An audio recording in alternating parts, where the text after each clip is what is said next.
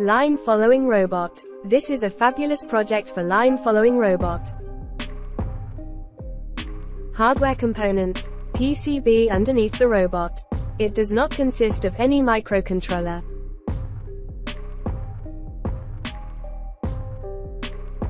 A sensing arrangement, a black LED which is an IR receiver LED and a white LED which is the IR emitter. Working, the robot's circuitry is embedded on a printed circuit board, PCB, equipped with a specific sensing arrangement.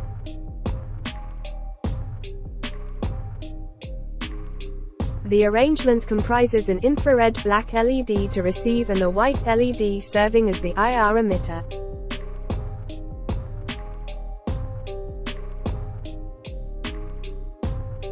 Placed on a track outlined by a black path, the robot adeptly follows the designated route.